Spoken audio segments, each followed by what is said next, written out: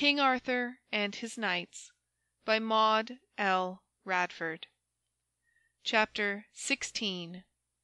The Adventure of King Pellenore.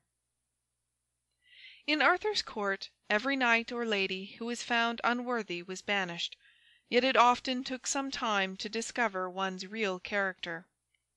One of the ladies of Arthur's court was named Vivien. She was very pretty, and as graceful as a willow wand, and so bright and attractive in her ways that no one suspected her of being very wicked. Among Arthur's bravest warriors was King Pellenore. He had once had a great fight with Arthur, but after that they had become friends, and King Pellenore had been made a knight of the Round Table. He was not often at court, for he spent much of his time seeking for adventures.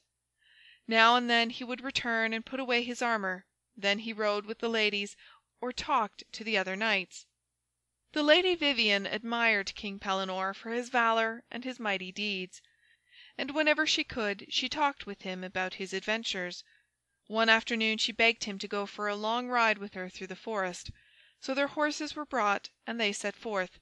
Just as they were passing a thick part of the wood, a beautiful golden-haired lady stepped out. "Good Sir Knight," she cried to King Pellenore, "I ask your help.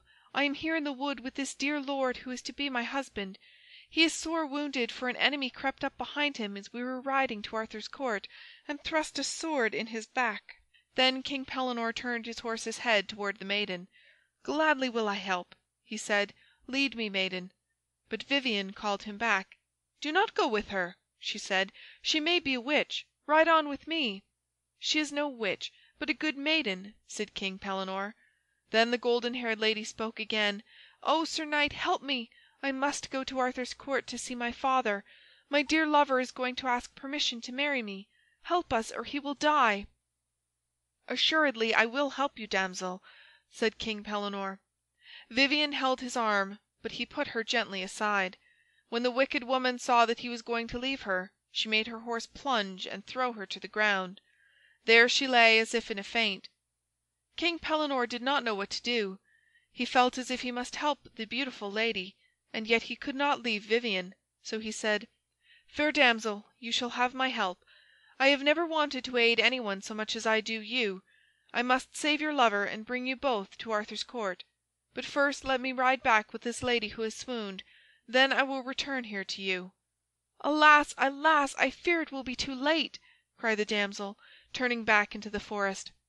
Then King Pellenore lifted Vivien on her horse and tied her to its back by her long green scarf. At this she opened her eyes and groaned, and said that she was very sick. She made him ride very slowly to the court. King Pellenore did not talk to her. He was thinking all the time of the golden-haired maiden. As soon as he reached the city gate, he gave Vivien over into the care of a knight who was passing, and galloped back to the woods.